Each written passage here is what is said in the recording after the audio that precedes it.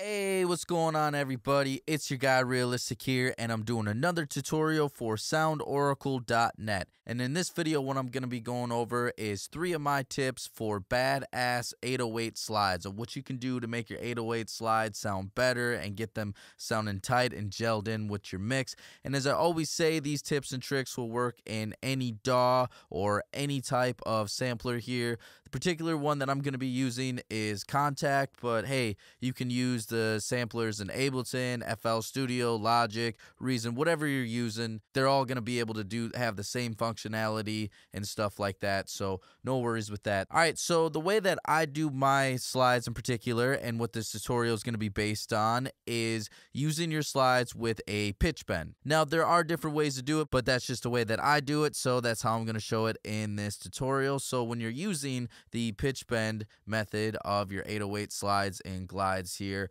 the first tip that you want to do is you want to set your pitch bend to an octave. And so usually, like, the default setting is going to be either at like a second or third interval, and I'll show you what that sounds like.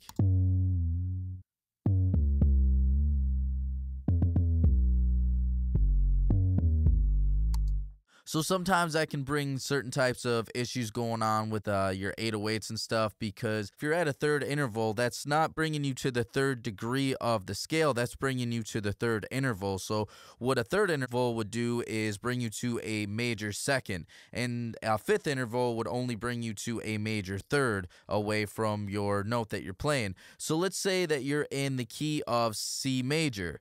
So those pitch bends may work for notes like C and F, but you will run into those issues when you're playing a note like E, for instance, because a third interval, for instance, would bring you to an F sharp, and a fifth interval would bring you to a G sharp. So setting it to an octave would be a much safer bet. And in this particular software here, you just go to this little wrench here, go to mod, and then you'll see right here that our pitch bend is set to 2. We'll set that to 12. That way we're 12 intervals or a full octave away.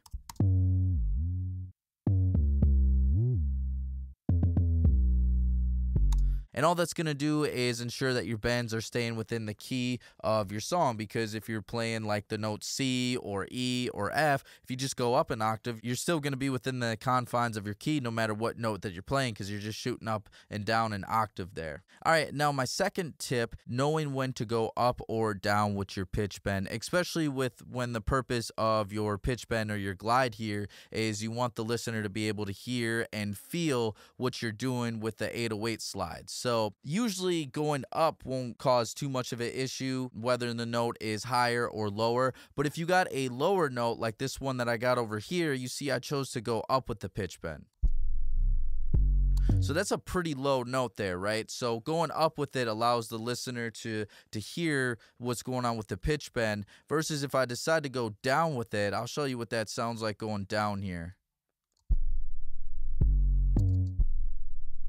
So it's so low that it almost sounds like it's disappearing. Now, there are certain effects where that would sound pretty cool, where if you're kind of going for more like a muted or choppy effect or something like that.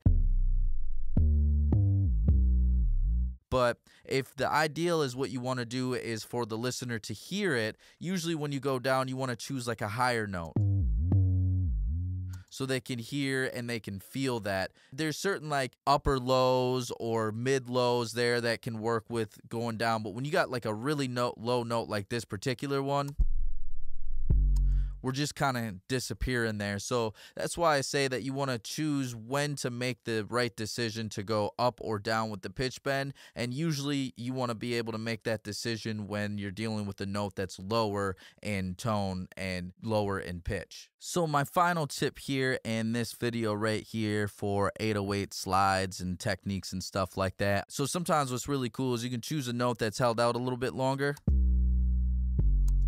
And what you can do is you can split that note, and then you can either go up or down an octave with it, right?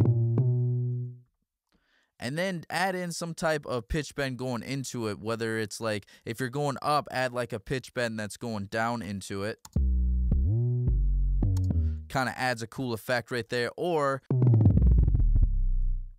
choose to go down an octave there and then slide up into it.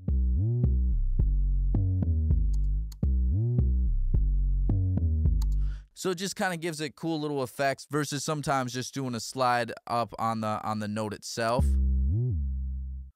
It's just kind of cool sometimes where you go up an octave with the actual note playing, but then you're actually going down an octave with your pitch bend, or vice versa. You're going down an octave with your note playing, but then you're going up an octave with your pitch bend. You're still kind of getting that same note value, but it's kind of giving you a cool effect to get there. All right, so those are 3 tips right there to consider when doing 808 slides. Hopefully this information helps right here. So I'm hoping that you got a lot out of this tutorial today. Hopefully there was some information that was useful. If you're getting a lot out of this but you want to see more, please feel free to comment below. Let us know what kind of tutorials that you want to see in the future, and Oracle and I can definitely make that happen. We're always trying to find the content that you want to see. If you're liking what you're hearing from me, you can find me everywhere on social media at Realistic Productions. You can find me at the web, realisticproductions.net. You can find my man SoundOracle everywhere at SoundOracle. And if you're looking for the best 808s, the best kicks, the best snares with the craziest loops and samples you can find on the internet right now,